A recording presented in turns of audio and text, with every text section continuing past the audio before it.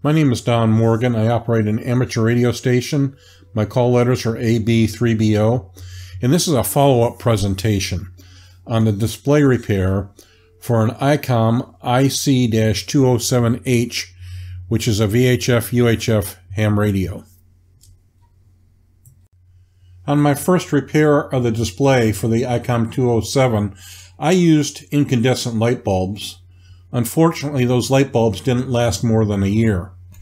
This is what the display looks like when the bulbs are burnt out.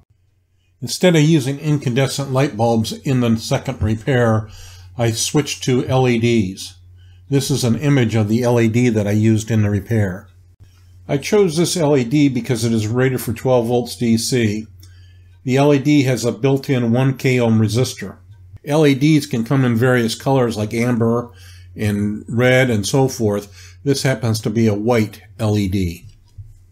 I used the R300 TW4D LEDs in this repair. I got these from the main vendor. They're 12 volt LEDs, they're 3 millimeters, and again they are white LEDs. I paid a bit of a steep price in my opinion for these LEDs. They came in a package of 15 and they were $27. That included shipping. After acquiring these LEDs, I found a little bit better deal on Amazon. You can get R500 TW4D LEDs. They come in a package of 10 and are about $14. In order to get these LEDs mounted on the control or display board correctly, I needed to make sure I knew which was the cathode and which was the anode lead on the LED. I used a digital multimeter on the ohm scale and connected the multimeter to the leads on the LED. When the LED lit up, I then was able to determine which one was the cathode, which was the anode lead. So I just took a black magic marker and marked the tip of the lead on each of the LEDs that was the cathode. As it turns out, the bottom lead in the image, or the shorter lead, is the cathode lead of the LED. This is an image of the DS1 section of the control or display board of the Icom 207. The anode lead of the LED is going to connect into the hot pad on the DS1 side of the board, and the cathode lead of the LED is going to connect to the ground side. Here is an image of the DS2 side of the control or display board. This is an image of one of the LEDs mounted on the control or display board. Here is the second LED mounted on the control or display board. There's one issue that I had with the mounting of these LEDs.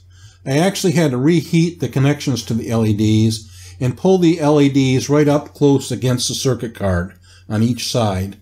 This is because there's a white plastic piece that fits over the top of the LEDs, and that white plastic piece has to fit snug against the circuit card.